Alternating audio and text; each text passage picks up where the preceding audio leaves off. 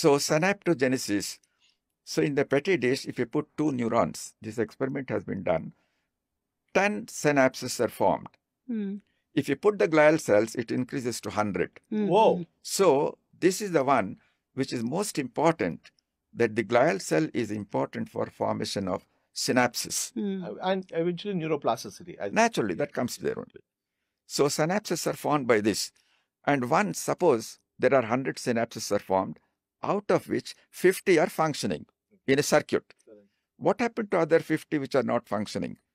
The glia doesn't want that it should be there for no function. It should be eliminated.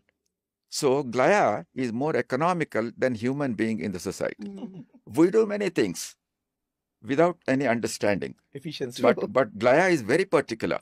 If the circuit is not working, eliminate it. We don't want to waste energy for when they are not doing any work. That's what we call it as pruning of synapses. Synapses are cut down.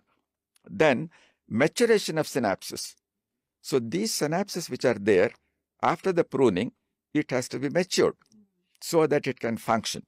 So this maturity also is brought about because of the glial cells and releasing certain chemicals.